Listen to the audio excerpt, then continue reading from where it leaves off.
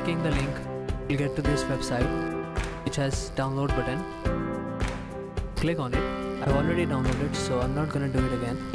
Now we'll get this zip file which we are going to extract. This will give us this folder, beautiful folder. It's only one folder containing all folders, and the main concern is this PSP folder. Now connect your PSP device to the computer and go to the PSP game. Here it is. It will be empty. I just copied this file to this PSP game folder. Already done it, you have seen, so I'm not going to do it again. So these are the files which do the job for us. Let's see to the PSP. Right stick.